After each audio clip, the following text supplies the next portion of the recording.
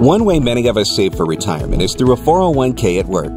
However, not everyone has access to an employer-sponsored plan. Have you considered opening up an individual retirement account, also known as an IRA, as an additional savings vehicle?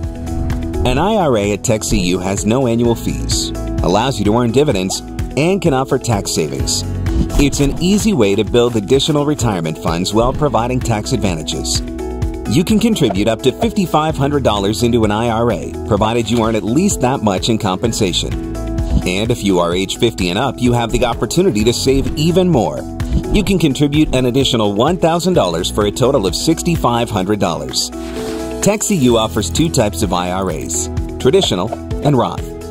Traditional IRA contributions are typically tax-deductible on both state and federal tax returns and grow tax-deferred.